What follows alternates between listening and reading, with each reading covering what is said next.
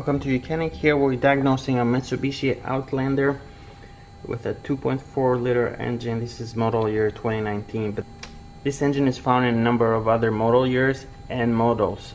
So the same engine is also found on the Lancer, the Mitsubishi Outlander Sport. So our check engine light is on, and the code that we have is P0458, and it's evap system purge control valve issue. So the problem with this car is because the evap purge control valve is faulty. So it's located right here. It's got a couple of screws here and just that connector that can come off, and then the hose that connects to it.